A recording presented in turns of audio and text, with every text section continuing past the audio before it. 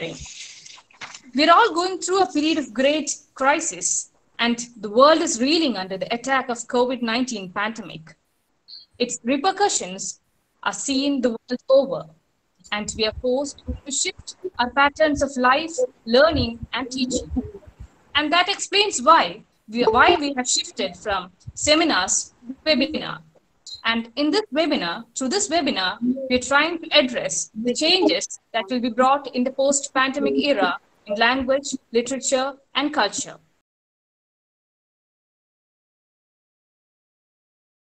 We are having a session on COVID-19 and student engagement in virtual classroom. And this is truly an international session. We have resource persons of different nationalities taking part here. And actually, this is the session that will be handled by our collaborator, academic collaborator in this seminar, the Faculty of Language Studies, Sohar University, Sultanate of Oman. And I'm really grateful to Dr. Roy P. Veettil, who has been instrumental in making this academic collaboration a reality. And this is how we are going to proceed with the session. Dr. Roy will initiate the discussion, and he will be talking about COVID-19 ELT, meeting the challenge. And he will speak for some 15 to 20 minutes. He'll be followed by Dr. Christine D. Leon, who will be speaking from the same place. They are in the same office now. And the third part of this session will be handled. That will be on online assignments, and that will be handled by Dr. Junifer Abatayo, who is currently in Philippines. He's joining us from Philippines. So coming to Dr. Roy, the first presenter, Dr. Roy P. Veettil, that is how he is known in the academic circle, but we would like to address him by the full name, Roy Pushpa Vilasam Veettil, because that was a fascinating name when we were in college. He was my senior and Srihari's classmate. And he is an assistant professor of applied linguistics at Sohar University at present. His academic credentials include a PhD in applied sociolinguistics. Then, of course, he has an MA in English literature and a B.Ed in English. And he has to his credit the Cambridge CELTA certificate, PGCTE, and he is the IELTS Train the Trainer certificate holder from the British Council. He has authored a book entitled Changing Paradigms of English Language Teaching, and the Department of English, Payyanur College, is very proud that we were able to release that book last time when he was in India, last year, I mean. And he has also contributed several book chapters and published in Scopus Index journals. And he has presented papers in many international seminars also. So I don't want to continue with the formality any longer. Straight away, I request Dr. Roy P. Veettil to speak on the topic COVID-19 ELT, meeting the challenge. Over to you, Dr. Roy. Your mic. Okay, so let's proceed. Yeah, thank you, Santosh, for your kind introduction. In fact, I am elated a little. What to say? Your words have taken me back to the campus. I feel quite young now, like I was there in the 80s. The 80s means in the second part of the 80s. Let people not think that I'm too old. So thank you very much once again for your kind introduction. Before I start my talk, on behalf of all of us here at the Faculty of Language Studies, Sohar University, let me extend a warm welcome. It's quite warm here in Oman, so I think warm welcome must be the most appropriate way to welcome you all to this session jointly organized by Payyanur College and Kerala Research Council and the Faculty of Language Studies, Sohar University. I think someone who spoke before me, I'm sorry I forgot the name, has rightly mentioned that we are not talking about the post-COVID scenario now. Actually, our focus is more on not the post scenario, but the while scenario, that is the present scenario the COVID-19 scenario and student engagement in English language classrooms. But there is nothing wrong in assuming that some of the elements of the present scenario will continue to remain on stage even after the post-COVID scenario unmasks itself, to use a COVID term. So we hope it will unmask very soon. That's our hope. But some of the elements of, like Dr. Ajay Kumar has rightly mentioned, we can rightly assume that there is going to be more incorporation of flipped learning, blended learning, or there is going to be more incorporation of technology in teaching, because certain things are like that. Once you trigger it, once you initiate them, it becomes very difficult to stop. And I think we have initiated one such move now, that is a greater incorporation of technology into teaching. I believe that all of you will agree with me if I say that we are right now in a period of transition as far as the mode of teaching or learning is concerned. To go back to our literature classrooms, we all intuitively feel that something is slouching towards Bethlehem to be born at last. But as Eliot puts it in his Gerontion, we still have our one hand on the door. And I think it is quite typical of any period of transition, because on one side we have our expectations about a new era that is about to be born.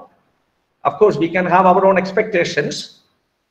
For me personally, my expectations grew because Dr. Ajay Kumar was mentioning that capitalism might collapse, or at least capitalism might not continue in the same form as it is now. So we have our expectations about certain positive things, if I can put it that way, about the post-corona scenario. At the same time, we also have our fears, our anxieties about the post-COVID scenario. And I think these anxieties and these worries need to be addressed. And webinars like these are actually attempts to address those fears and anxieties. Now, if we look at the present scenario, the questions about, let us say, the absence of the teacher in the classroom, and also the absence of the student community in the classroom. The pre-corona classroom scenario, if I can put it that way, or the traditional concept of teaching is based on a very strong premise, which I personally believe in. And the premise is that the physical presence of the teacher and the physical presence of the student community in the classroom, these two things are important if the learners are to receive, again to use COVID terms, the vitamins and the nutrients necessary to make them not immune to language acquisition and language learning. And I think these are the two things that we are going to miss, or we are missing in the current or in the present scenario. Now let us see why the physical presence of the teacher is important in the classroom. The physical presence of the teacher is important because the teacher has a great role to play. Whether all the teachers play that or not is a debatable issue, but ideally speaking, the teacher, the physical presence of the teacher makes a big difference. When there is someone in flesh and blood in front of you, interacting with you, it can make a lot of difference. The teacher basically is the facilitator of learning and learning development in the classroom. And how does the teacher facilitate that? The teacher facilitates that by becoming a co-participant of knowledge, because he is a co-participant in the creation of knowledge. As Vygotsky puts it, you know, knowledge is created, it is constructed. So that is what he says in his theory of social constructivism. We'll come back to that later. So the teacher plays a role in co-constructing the knowledge together with the students. He can negotiate meaning and he can support students in negotiating meaning. He also plays, or he also takes care of the affective factors very much required in the classroom. Because we, as we all know, we have heterogeneous, classroom setup in the sense we have students with multiple intelligences. Students do not have the same, let us say, pace of learning, or they do not have the same ability to learn. Some are quick learners, some are slow learners. Some students need to be motivated. They need a lot of motivation before they can be initiated into any kind of activity. And some students are already motivated, and we need to, as teachers, we need to maintain their motivation. So these are certain affective factors. Some students need to be encouraged. Some students need to be appreciated. Some students need to be rebuked. We call it the stick and carrot method. So these affective factors are actually taken care of by the teacher. So he motivates the students, and it is again for the teacher to give feedback on what the students perform. And it is again for the teacher to evaluate, the performance or the linguistic, what you can call acquisition, the level of the linguistic competence of the students in the classroom. All these things are taken care of by the teacher, and that is why we say the physical presence of the teacher in the classroom is of paramount importance. And that is something that we will be missing when we go online, and that is a challenge that we need to address. And the second part of this premise is that, is basically about the presence of the student community in the class. And why is the presence of the student community in the class so inevitable? Because, as I mentioned before, knowledge is constructed. Rather, knowledge is co-constructed. And how does that happen? It happens through face-to-face interaction, because students involve themselves in debate. There will be arguments, and let us say it happens through argumentation, it happens through negotiation. All these things play, critical pedagogy basically, all these things play, of course, a big role in the construction of knowledge, rather in the co-construction of knowledge. And that is why we say knowledge is actually a cumulative product, if we can put it that way. So you derive meaning, you come to consensus, you come to negotiation, you build on, you create. And the same thing also is applicable when it comes to the acquisition of skills, not only about knowledge. How do we develop a skill? Can you develop a skill in isolation? I think linguistic skills are developed not in isolation, but they are developed, let us say, in tandem. You need other people to cooperate with you. When I speak, I need someone to listen to me. And if someone is listening, it implies that somebody is speaking to them. When someone writes, of course, the writer expects a reader. Basically speaking, it is through interaction. It is in tandem that we acquire language skills. And for that reason, the physical presence of the student community is also important. And now when we go online, when the mode of delivery of lessons become online, this is again something that we will be missing, and we need to address that. When I was talking about this, one of my friends raised the question, what about Buddha? Buddha was totally independent learning in the sense, we know his was renunciation and the later enlightenment sitting under the Bodhi tree. But then the answer is again, of course, there was renunciation and there was enlightenment, but basically he had to interact with the society. If he had not interacted, if he had not seen the miseries and the sorrows of the people in the world outside his palace, that was, I would say, a kind of interaction. with the society, which actually led him to the renunciation and later the enlightenment. So basically, interaction in whatever form it is important if language is to be acquired and if knowledge is to be constructed. Now let us have a brief look at, I will not be elaborating on this part, briefly what research says about online learning. A study done by Munir and Levy in 2020, that is this year, says that students doing their courses online experienced a sense of isolation and disassociation with the institution. And this is a challenge. They complain that they feel isolated. They feel disassociated with the institution. There are so many things. I think Dr. Ajay Kumar was talking about the experiences that you get from the campus.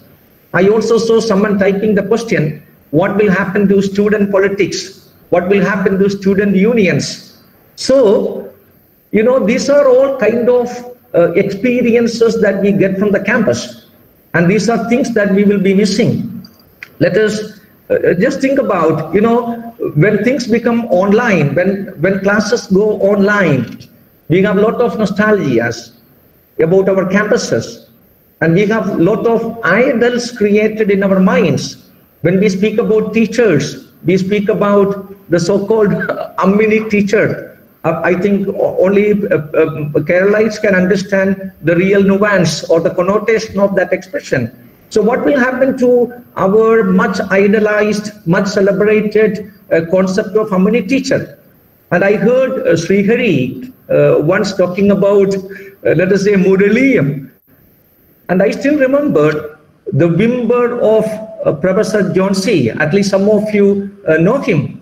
I still remember when some of the plans in front of his department were uprooted. There was a big scene created on the campus, and I had witnessed that. I still remember his whimper. What he said was something like this in Malayalam: "You have uprooted not my plans, but you have uprooted the dreams of my children buried beneath those plans."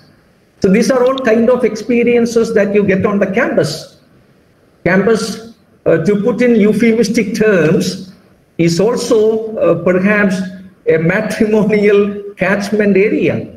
I still remember Professor Muhammad Sali, to put it in lighter vein, I remember him talking about the so-called Panjara Mooks. So you have a lot of experiences that you gain from the campus. You have the student politics, you have the student unions, which actually give you some kind of experience in taking part in democratic practices, in practicing democracy. I think even in the post-corona scenario, democracy will exist, I hope. So when you go online, these are all kinds of experience that we will be missing. And that is why we say, when we speak about education, we say education is what you forget or what you remember. Sorry, education is what you remember after you have forgotten all that you remembered. So it is what you remember after you have forgotten all that you remembered for the exam. So after you forget all that you remembered or memorized for the exam, what still remains with you is the real kind of education. And that is perhaps very often not inside the classrooms. I think some of you will agree with me, very often it is outside the classroom. So these are, you know, the experience of the campus. We are going to miss it. And this is something that has to be bridged when we go for online classroom teaching. And another challenge that we face now was mentioned before. It is again what you call the digital divide, which already exists in the world. And with this kind of, you know, with this online mode of delivery of classes, it is going to affect, it is going to adversely affect rather, you know, the digitally, the technologically marginalized section of the society. The kind of division, it can be class division, it can be societal divisions based on caste, creed, you know, the location, urban, rural. We have so many economic differences. All those differences exist in our society, which is, it is a truth, it's a reality. And this will also have, you know, its replications, its reflections, you know, when we go on digital mode. How many people will have access to the internet? How many people will be able to afford laptops and expensive mobile phones?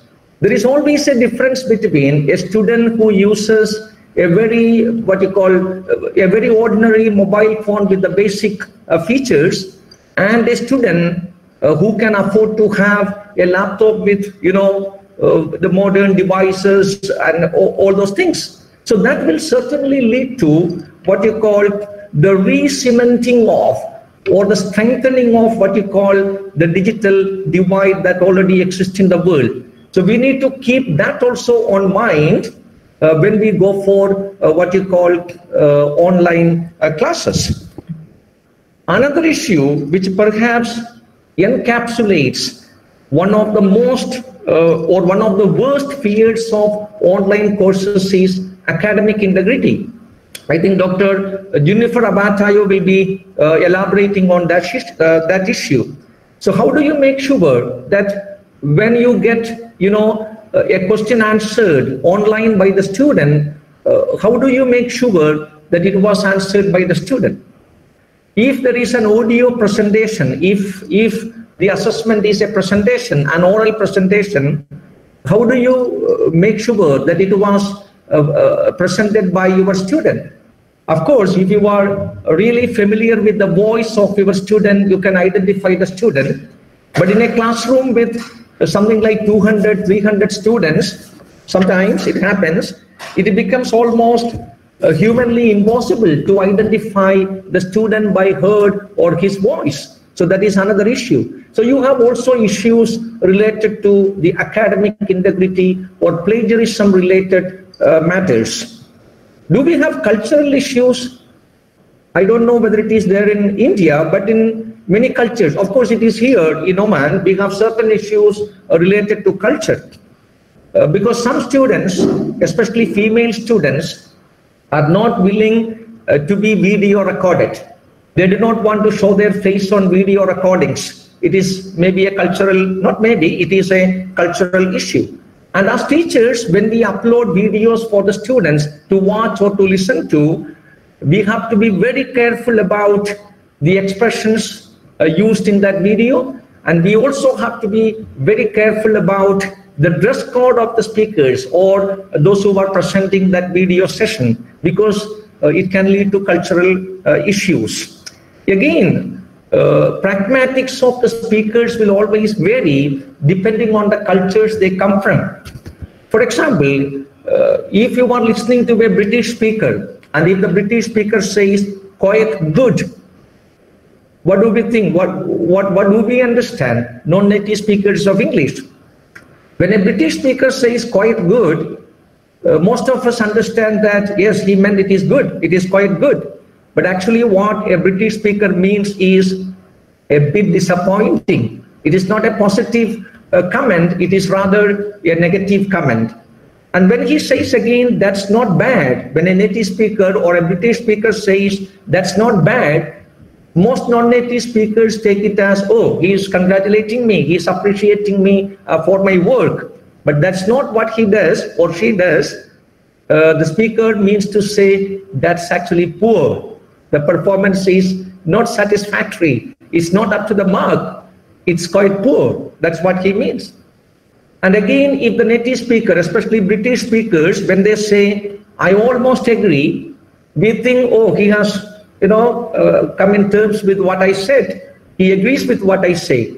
But what he means is, I don't agree at all.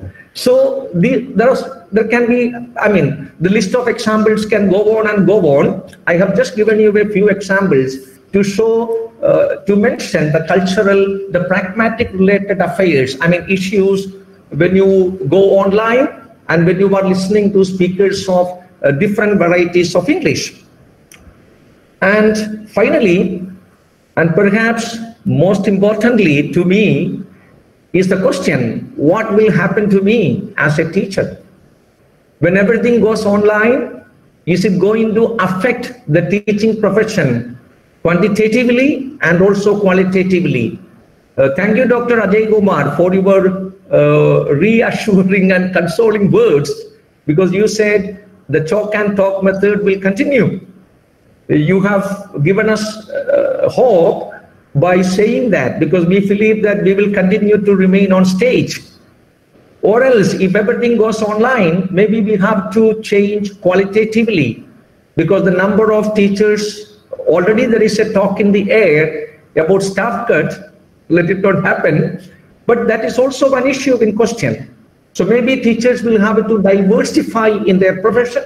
They will have to find out, different modes and different pastures. That is also an issue that remains. So I have just highlighted 3-4 issues related to, or the challenges related to the present scenario of online teaching. Now, how can we bridge these gaps, or how can we address these issues? Dr. Christine will be talking about that when he explains how we do our online mode of delivery of classes here, keeping in mind all these issues. So we need to keep in mind that we need to make the students feel at home. We need to reassure them that we are with them. So we need to support them. How can we do it? Christine will be elaborating on that. We need to keep in mind that there are 2 parts of this. One is quality assurance. At the same time, let's not forget that this is a kind of crisis management. So we are in a crisis. We need to manage the crisis, but not at the cost of quality. Quality has to be assured, maintained. So we need to develop a framework that will match with the mode of teaching that we are doing now. That's also important. So we need to, the question here is now, are we going for native online classes, or are we going to replicate the traditional teacher-student community? Are we going to replicate, that mode of teaching? I think this is what we should be doing, because it's a period of transition. We cannot completely do away with that, and therefore, in a way, we need to come out with a framework of delivery of classes which will replicate what you call the kind of teaching that we have been doing before the present scenario. So we need to have platforms for discussion, to develop critical pedagogy, to encourage debates and interaction with the students. We need to motivate and support the students, and we can do that in different ways, emojis and this and that. Christine will be talking about that. So in addition to all these challenges, I think online mode of teaching also has a lot of advantages. The most notable advantage that we have seen is that it takes away, it removes what you call the inhibition of students to interact with other people. Because when you are opening your mouth, or when you are coming out with your ideas, there are so many things involved. Maybe you have inhibitions regarding how worthy my idea is. Also, you have inhibitions because you are worried about the language that you are using to express your ideas. All these things can inhibit the speaker in different ways. But when we go online, this is what we have noticed. Even those students who were shy to interact in the classroom, in the presence of the teacher and the community of students, have come out with their own ideas, because they don't have to reply to a question then and there. They don't have to interact with you when you want. They can answer your question at their leisure. They can check the words that they are using. They can check the grammar that they are using. So it actually gives them some kind of confidence, which enables them, to express their ideas. So we guarantee, or it facilitates in a way, the involvement of students who suffer from what you call this kind of psychological, this kind of inhibition. So this is one advantage.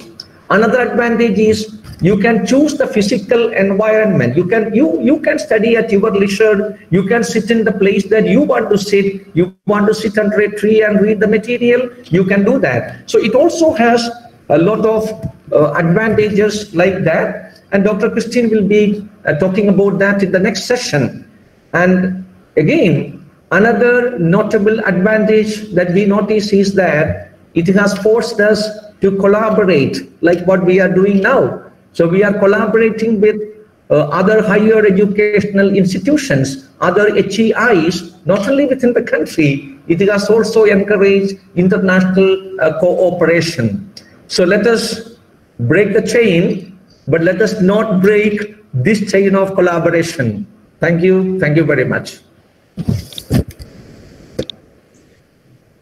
Thank you, Dr. Rao, for an insightful speech about the spirit of transition from a traditional classroom to an online classroom. We will take up the question at the end of the all three sessions.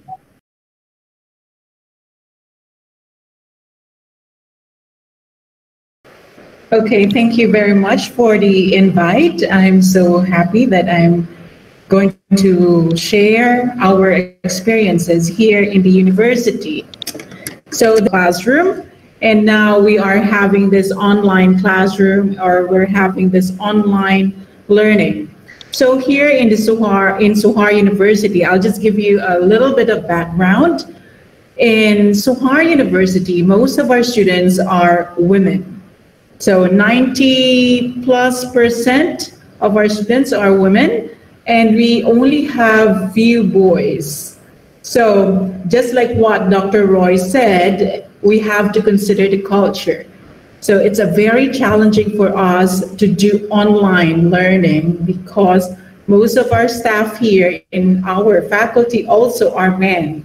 For me, it's okay, I'm a woman, so I can just see my students, I can communicate with them all the time. But for men, they have to be a little bit careful. So these are the things that we have to consider. Here in our university, we have what we call Moodle. We call it SULMS. It's Sohar University Moodle. So here, even before COVID, we are already using Moodle. So we have this online management with students. They have to download the files that they need. They have to download our lectures or our material. So in a way, they know how it works. But when we got the COVID, this is challenging for everyone because we have to learn all the features that it has. So now we are learning at the same time, and we are teaching our students as well. So, and also, here in our university, in one lecture, we can have as many as 200 students.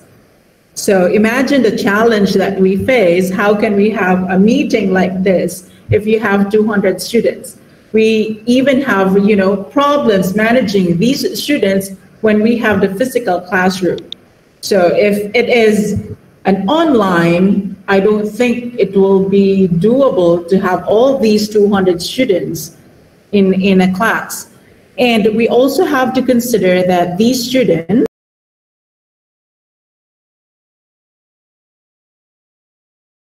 aside from the culture, that some of them may not have the internet, or they might have internet problems.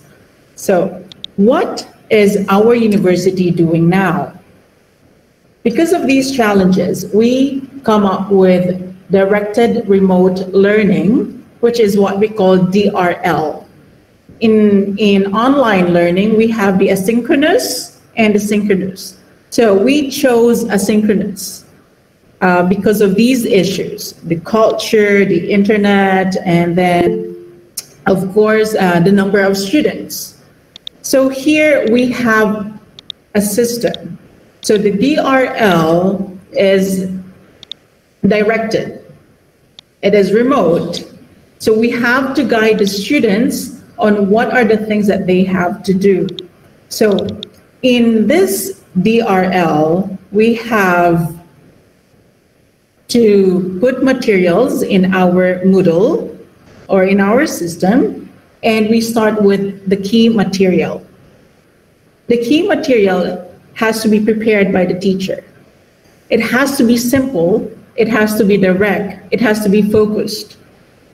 So in a key material, we can have a PowerPoint, but it has to be entertaining to the students, in a way interactive, even though they are in a PowerPoint or a Word document. So it has to be guiding the students. The second one, we have, of course, the recommended reading. The recommended reading, not all courses would have this, but even in the recommended reading, we don't just dump chapters of books, no. So we choose the best material that we have. Like for example, in one course, or if you are a course coordinator, you can only have 4, 5, 6 pages for the students. So these materials, they have to be with high quality. And then we have the supplementary materials as well. So here, this can be videos that the students can watch, or, you know, we can have online websites as well here. So this is just to help the students understand more about the lesson or about the topic. And then we have also what we call the practice material.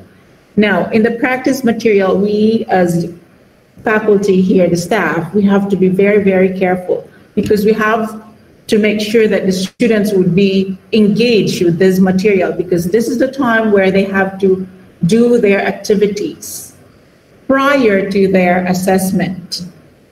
So here it cannot be too long as well.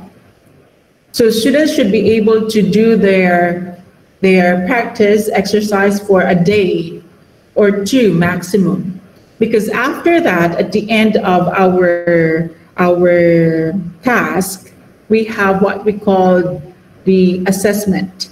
The assessment, it will last for 2 days with 45 minutes only. So each assessment has to be within 45 minutes. So as teachers, we have to decide that our assessment will be like around 30 to 45 minutes.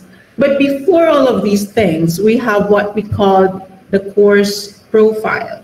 It's like a syllabus. So here in the course profile, we have what we call the task. In this semester, we only have 4 tasks. So the 4 tasks will be covering all the things that you should be covering, and they have to be focused. So in short, we will cover only 4 topics, the most important ones. So, and each task, the students would have an assessment. And the assessment can be formative assessment or summative assessment. So in our faculty, most of us will have 2 formative assessments and 2 summative. So 50-50, 50% for the first summative assessment, and then another 50 for the second summative assessment. Now, with all of these things, we have to make sure as teachers that students are engaged. So the materials have to be direct, they have to have a focus, and then once they study those materials, they do their assessment for 45 minutes. Very simple. So we have this, what we call the task description. We give this to the student. There in the task description, they have to know what to do. So we guide them. Like for example, we say, read this material. It's very a guided material. And then second, we will say, watch this video. So students, they will know what to do. What is the first step, the second step, the third step, and the last thing that they have to do. So for 2 weeks, they will only have 1 task. In the last 2 days, they know this already, that the last 2 days will be their assessment. Now, with Moodle, what else do we have here? We are also using other tools. We have the WhatsApp, which is very popular to the students. So anytime they can communicate with their teacher, because we want to be with the students, even though we're not physically present, but we have to make them feel that we are here, we are supporting them. And then we also use emails. We also have other platforms. Other teachers, they do Microsoft Teams once every 2 weeks, or even what do you call Big Blue Button once every 2 weeks or once every week. So just to make sure that students are engaged and to make sure that students understand their lesson, their topic, so they can just have question and answers. Aside from that, we also have what we call discussion forum. The discussion forums, the teachers can pose questions there and students will just, answer them, or the students can pose questions and then the teacher will answer the students. So here we have interactive thing, because some students, they feel like they are alone. So we just have to make sure, like, no, you're not alone. We are here with you. We are helping you. We are trying to make you learn things, because the students that we have here, most of them are women. So they feel like this is the only, like, going to the university, culturally, this is their way of socializing.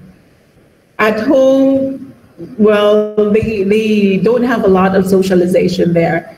So with this one, with all of these methods here, I believe that students are more engaged, and we are happy that we are now in task 3, almost done, because we only have 4 tasks, and we receive good feedback from the students, and they feel that they are they are supported by their teachers. And of course, the teachers, we really work hard for this. Even some of the teachers said, like, they could not have proper sleep because students would keep on messaging them, asking for help. So, but we have to do what we have to do as teachers. We just have to help them and make sure that they are learning. So basically, these are the things that we are having here. These are the things that we want to share to the world as well, since we believe that we are, in a way, doing something good. We're having a good practice in our university. So thank you very much, and I hope you learned something, and probably you get something from our end. And I'm so happy again for the invite of this talk. All right, okay, no worries. So first of all, I'd like to thank Dr. Roy, and of course from your side, for inviting me to speak briefly on online assessment. This is timely and this is very important these days, especially that because of COVID-19, and there are a lot of challenges, and hopefully right after my talk, I can share valuable experiences and feedback mechanisms on how to develop effective assessment techniques.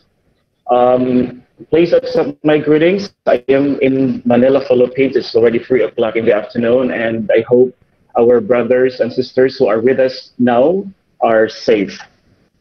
All right, so I'm going to speak briefly. I actually prepared a 9-page PowerPoint presentation, and I'd like to highlight the authenticity and accountability because this is very important.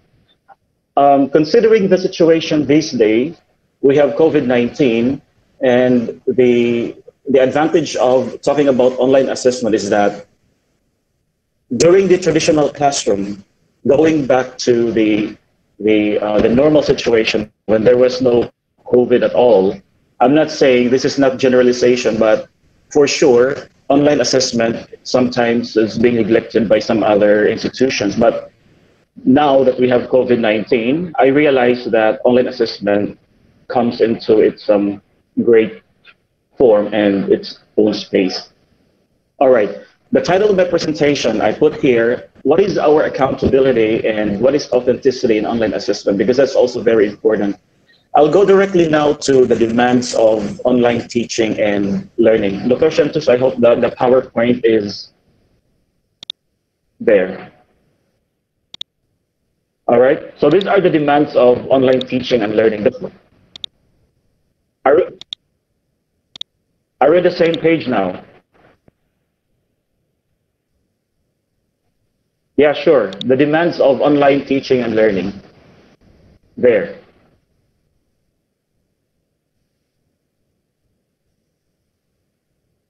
Can you click, please, the second page? Next, please. Next slide.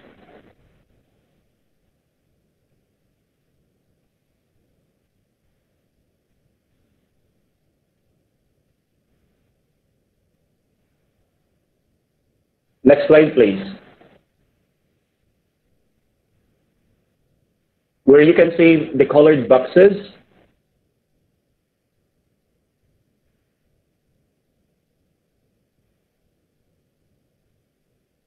Yeah, just go to the next slide where you can see their colored boxes and then the title, Demands of Online Teaching and Learning.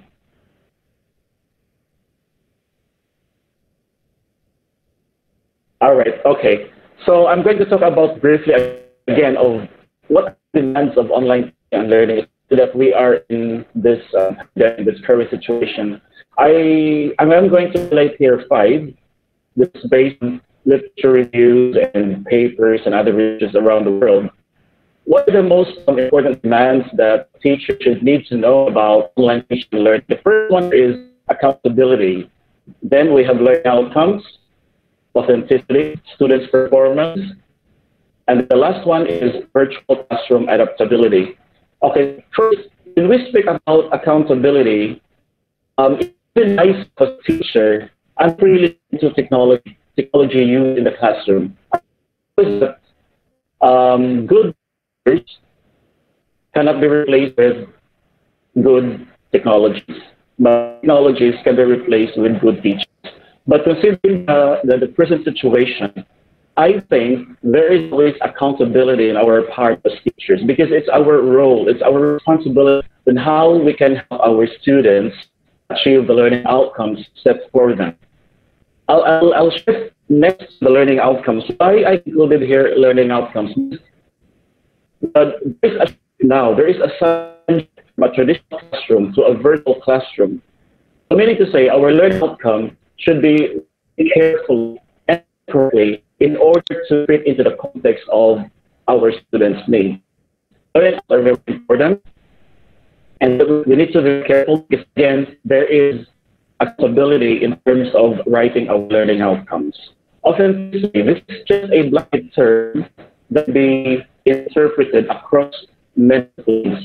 But speaking about flipping the traditional classroom into a virtual classroom and that involves distant learners, authenticity of our materials, authenticity of our assessment plays a very important role.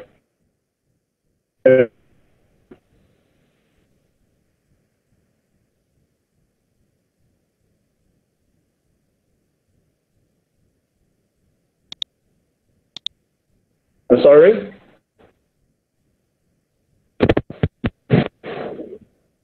Is that very clear? Can you hear me now?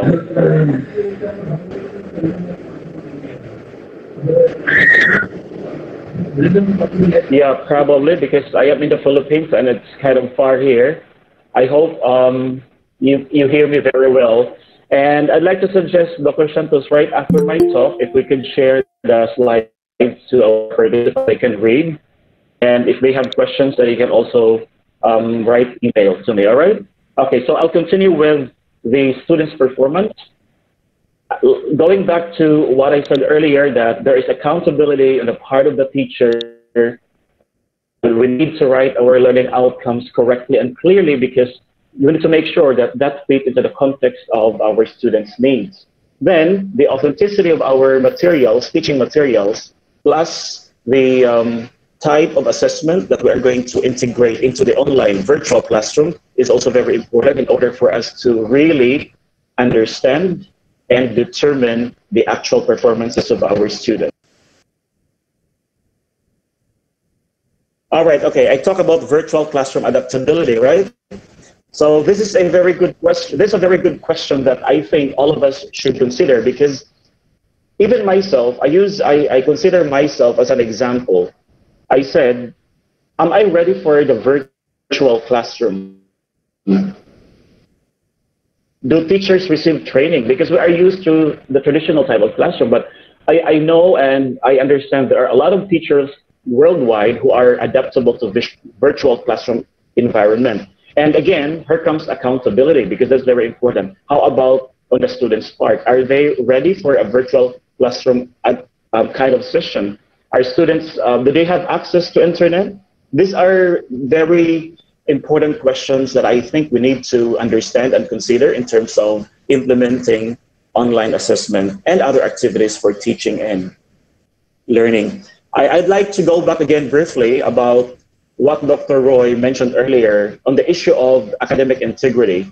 And he said that it's very challenging, it's very difficult on our part, because nobody knows as to whether who wrote and who submitted the assignment or the output of the student. So again, there are many challenges, but it's good that we discuss it now and we go back to our own virtual classrooms, and we need to think on how we can help support students' learning.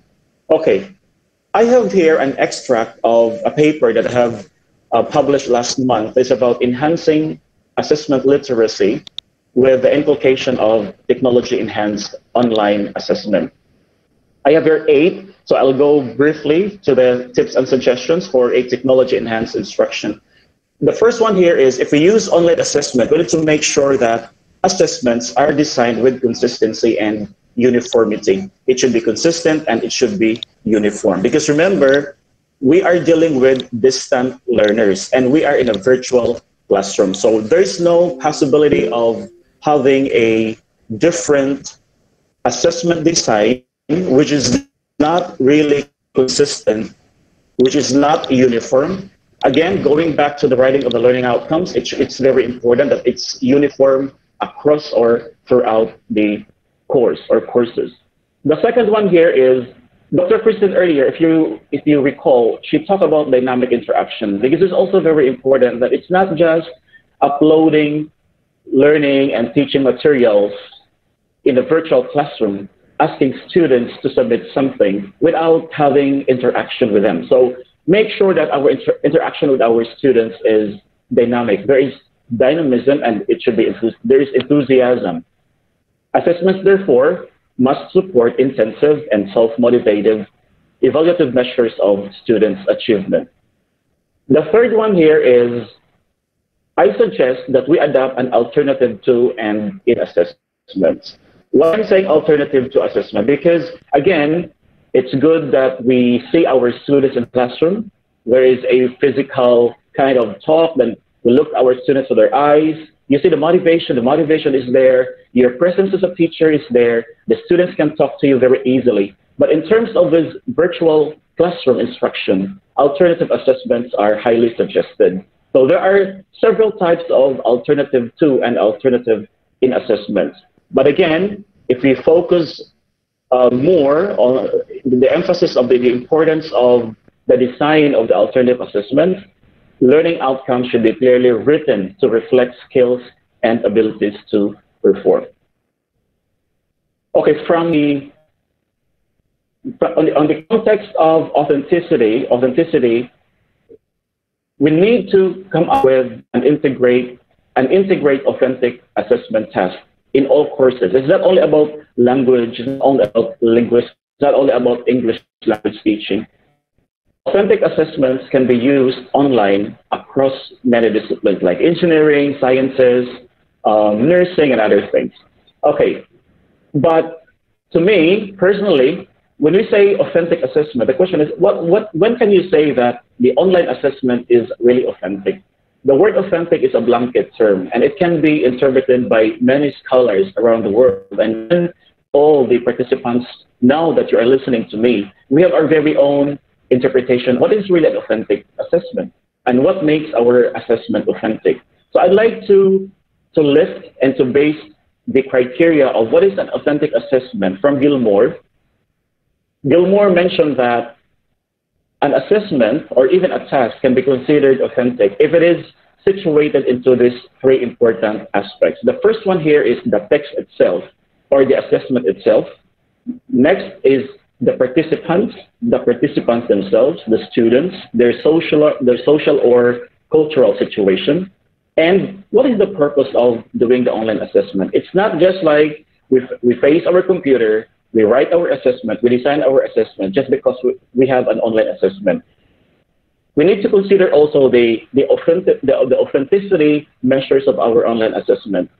Try to understand very carefully whether the material itself or the assessment itself relates our learning outcome to the social or cultural situation of our students and the purpose. So this is very important. By integrating all these criteria into our teaching and learning and even design our assessment, and say that somehow our assessment is authentic because there is integration of the text itself. We are considering our students as participants of virtual classroom situations.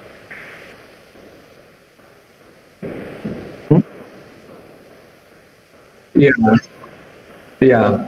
To me, it looks like from experience, talking from experience, of course, all these things are challenges that we will have to confront if we are to proceed with, the same mode of delivery of classes.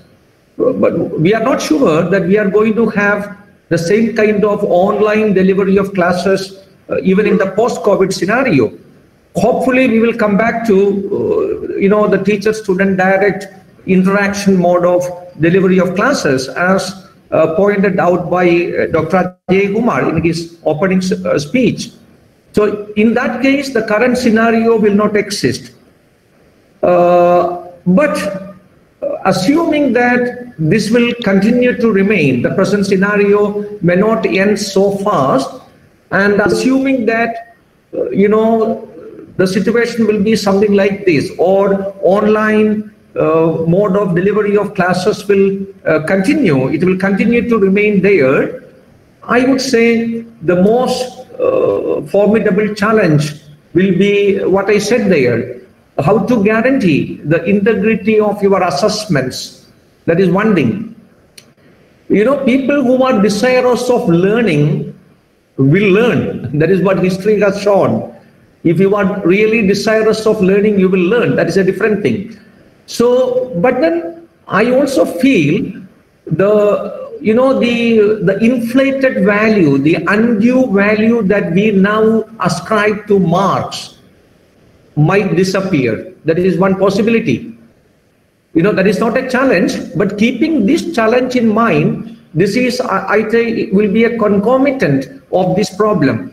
As a result of this, because people will question the integrity of, the assessments, that if you cannot come out with a real solution for that, that will remain as a challenge. And as a result of that challenge, I feel that the importance of marks will disappear. At the end, it becomes your responsibility to learn. That, of course, as a true independent learner, it's always your responsibility to learn. That is why we say teachers are only facilitators. And instead of assessing your worth, depending on what you call the marks, your prospective employers will look at your real competency. You will have to prove in the market that you are worthy. You will have to prove, if I can use the word market, you will have to prove to whoever is interviewing you or to your employer that you are competent enough and you are capable of, achieving the task or doing the job. So I think the most, to conclude, yes, to answer the question, I think this is going to be, one of the biggest challenges that will remain, integrity with regard to assessments. I hope I have answered.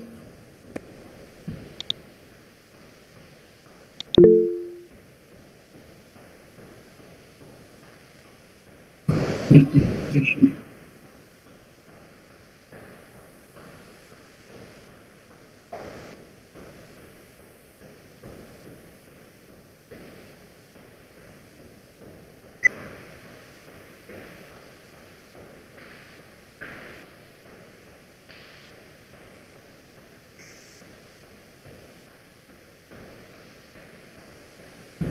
wants to switch over to online.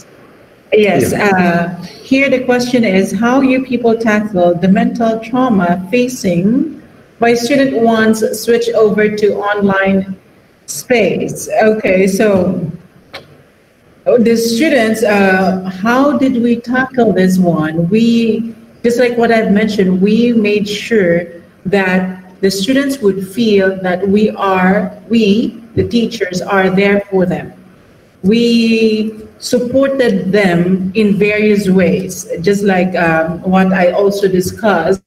Aside from the Moodle, the system that we have, where it has a lot of functions, we also made sure that we can contact the students through email, through WhatsApp, or other means, just for them to feel that we are guiding them and we are trying to make them learn, and then that we are supporting whatever they are going through right now. So by just making contact with students, I think that would help a lot of things. And also Dr. Roy would like to add. Yeah. Dr. Santosh, can you hear me? Okay. I would like to add, because I think it has got some relevance to what I was mentioning in my talk before. I was talking about what you call the teacher-student rapport, the kind of rapport that exists between students and teachers.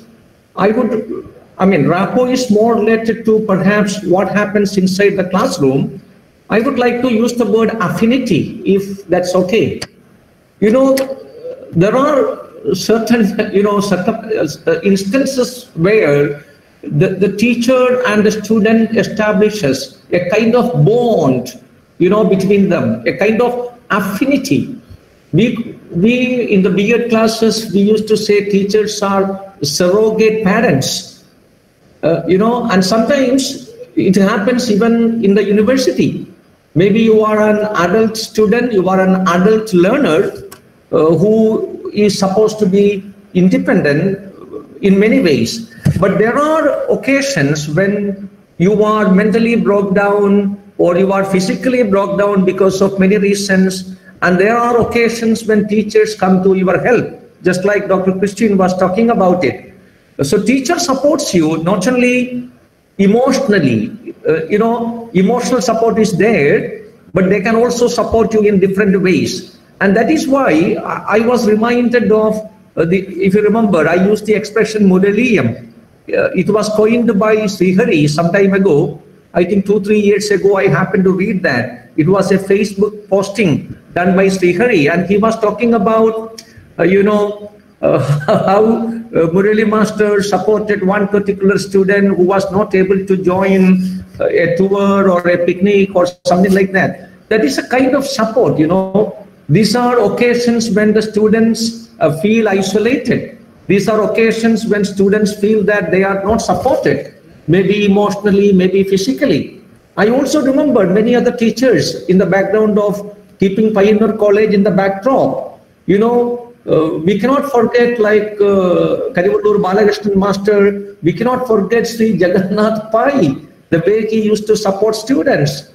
And I think all of us know Dr. P. Bhaskaran Nair, who is moving around supporting people in that region. So how he has come down to it. I would like to call him a Gandhian ELT practitioner, because he is always in the villages. So he is trying to, educate housewives. He is trying to open venues for, the people in the village.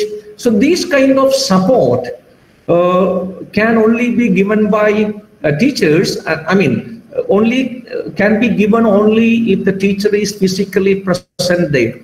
So that is how, perhaps to add to what Dr. Christine was talking about, this is how people or teachers can emotionally, even economically, physically support their students. Dr. Santosh. Okay. Yeah. All right. So for this question, I will answer it. Yes, we need to have a new syllabus for this.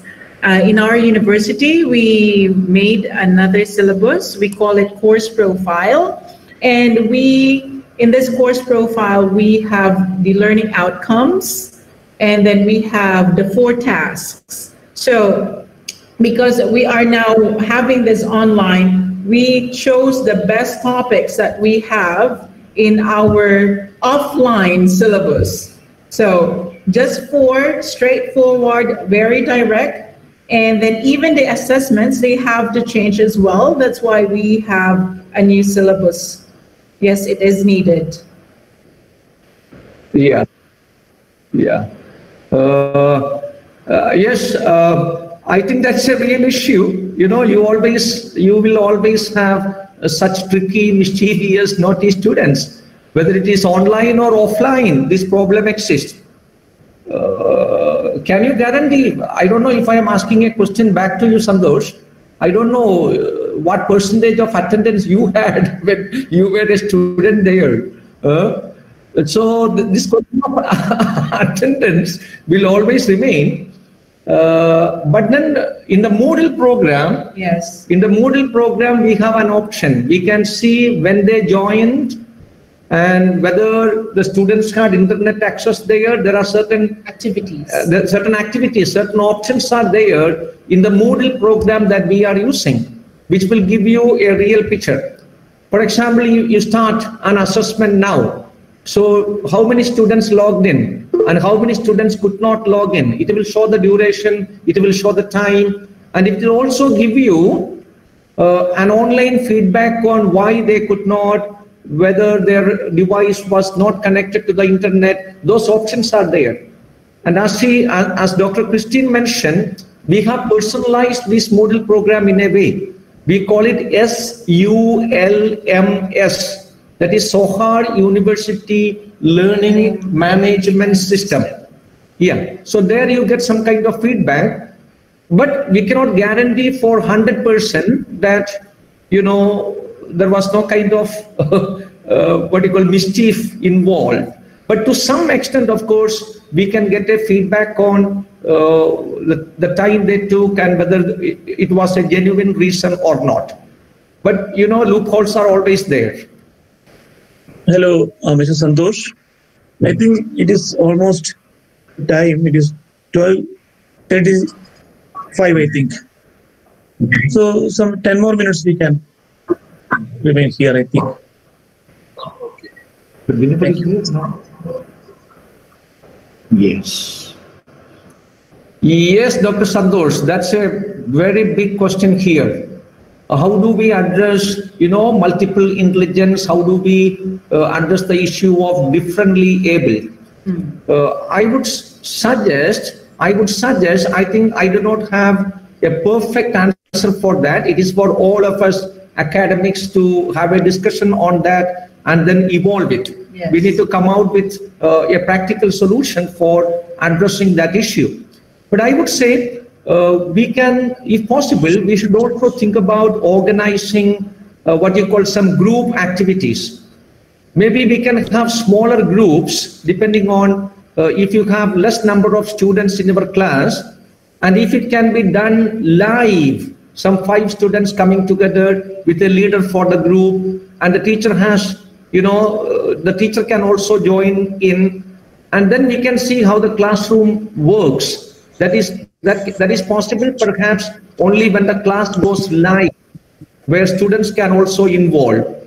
So maybe that is one solution to address the differently able people and to address the issue of multiple intelligence. I'm not sure whether what I have proposed is a perfect solution. I'm sure it is not. We need to evolve. I do not have a ready-made answer for that. It is something that need to be, need to evolve. That's it.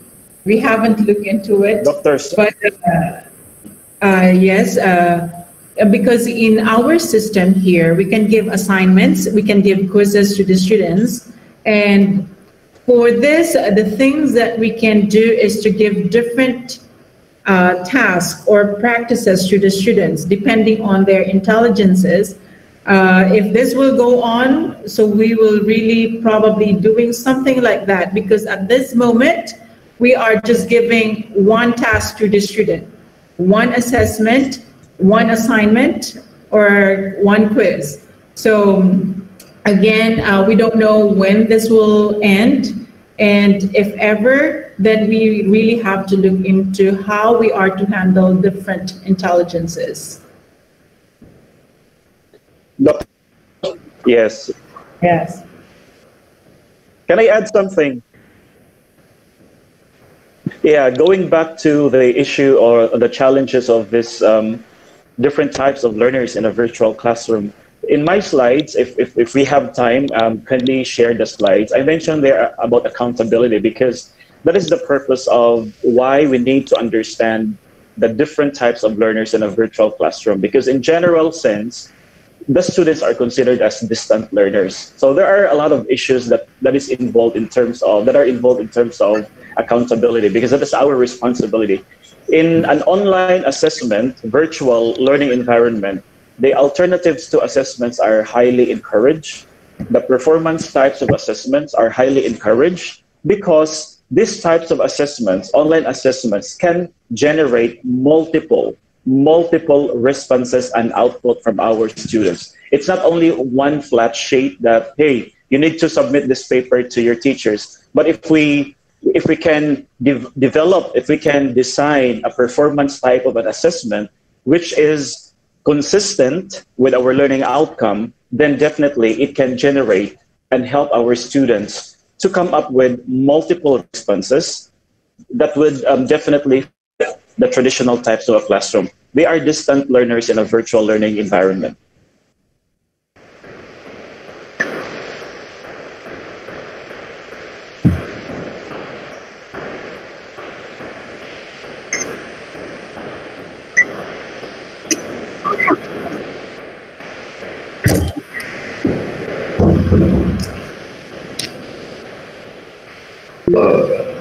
Who is it directed to, Dr. Santosh?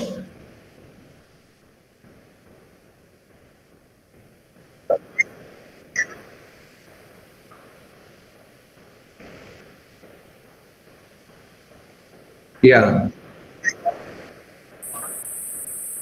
It's not completely possible, I would say. That is one of the challenges. That is one of the demerits of what you call offering classes online.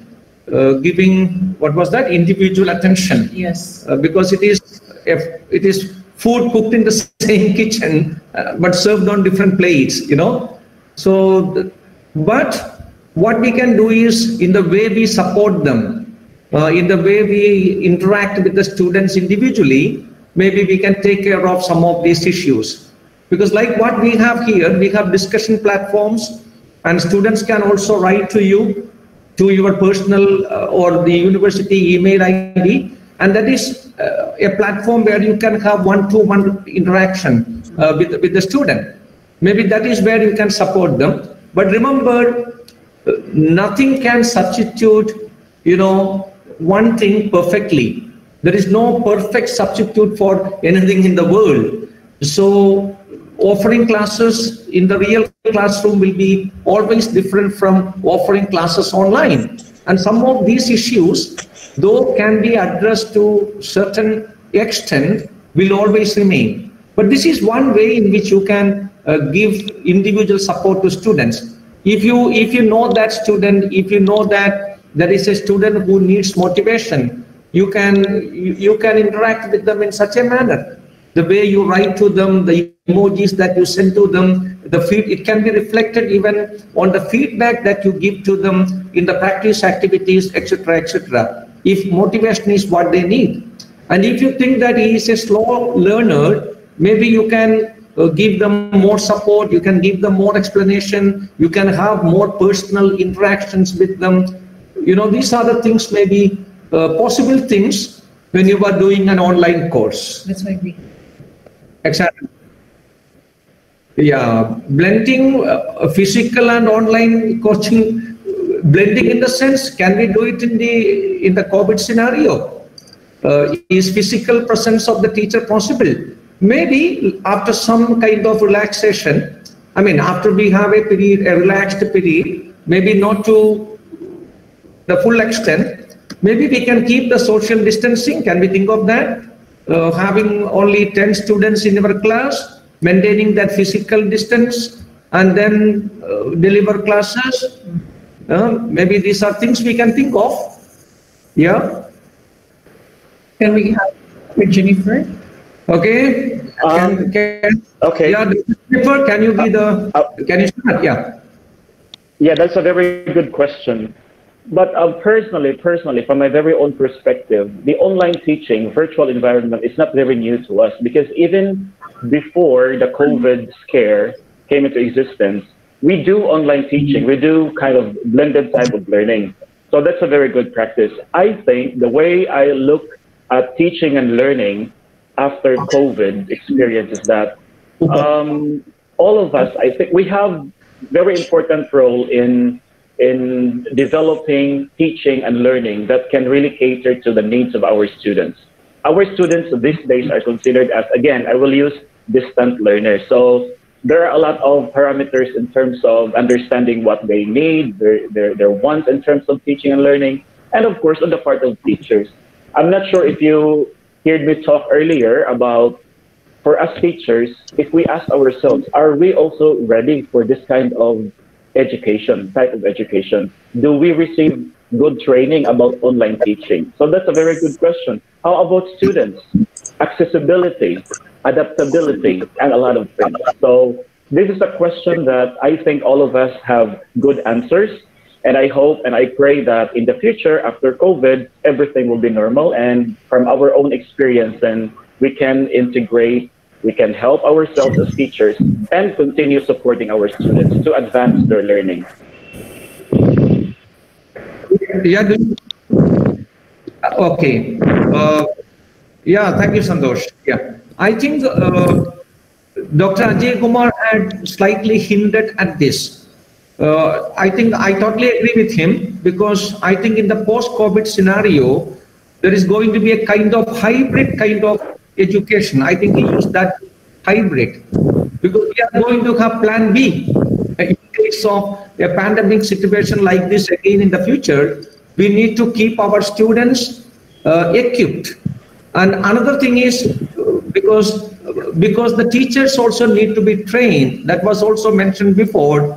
I think using technology in education will become, exactly. So it will become an important part of the training courses, because the teachers also need to be trained and prepared for facing such crises if at all they happen in the future. So I think these are the two things. So it will take a hybrid nature with more incorporation of technology, and it will also have its implications on training courses. I think this will be the effect of the present scenario on the post-COVID scenario. Thank you, Santosh. No, I think we don't have time as well. They've said, I agree with them. The students, they have to be prepared also. They have to be tech savvy, as well as the teachers. Because at this moment, we are also learning how to navigate, our system, how to do a lot of tricks, and how to make sure that with technology, we are still engaging our students. I think that's all. So good afternoon, one and all. Now that we have come to the fag end of the second session of the international webinar organized by the Postgraduate Department of English, Payyanur College, Payyanur, in collaboration with the Kerala State Higher Education Council and Faculty of Language Studies, Sohar University, Oman. I consider this as my privilege to propose the vote of thanks on this very special occasion. So first of all, on behalf of the Postgraduate Department of English, I would like to extend our sincere gratitude to Dr. Roy P. Veettil, Assistant Professor of Applied Linguistics, Sohar University, Oman, who initiated the discussion on the topic COVID-19 and student engagement in virtual classrooms. He threw light on the challenges that we are going to experience or right now that we are experiencing in the teaching learning process by providing us suitable instances as well. He also stressed on the importance of incorporating technology into the teaching learning process. Thank you for sharing your valuable insights with us, sir. It is indeed a thought-provoking session, especially in this period of transition, as you mentioned. Thank you, sir. Now, I would like to extend our sincere gratitude to Dr. Christine D. Leon, Assistant Professor, Faculty of Language Studies, Sohar University, Oman, who talked about her experiences of online teaching and also talked about how to deliver the online classes by introducing as the new systems of learning like DRL. And she also explained to us how to make use of the social platforms like WhatsApp, email, etc. for the effective teaching and learning process. Thank you, ma'am. Now, I would like to thank Dr. Junifer Abatayo, Assistant Professor, Faculty of Language Studies, and also Chairman at the Center for Educational Development, Sohar University, Oman, who talked about the online assessment and how it has to be done effectively. Thank you, sir. Now, a sincere thanks to Dr. V.M. Santosh, Coordinator, IQAC, and also the Faculty of the Postgraduate Department of English, Payyanur College, who delivered the welcome address and also introduced to us the chief guest of this session. Thank you, sir. Now, I thank Ms. Anju A., the anchor of the session, who with her timely intervention ensured the smooth going of this session. Thank you, Ms. Anju. Now, for the sake of formality, I thank all my colleagues, and I'm sure without whose help and support, this webinar would not have been possible. Thank you, one and all. Now, last but not the least, I extend our sincere gratitude and appreciation to all the participants of this seminar, irrespective of the technical interventions that we had in between. They remained with us throughout this session. Thank you for your wonderful cooperation and thank you for making this session a highly interactive one. I'm sorry if I miss out anyone. Once again, I thank each and every one of you. Thank you.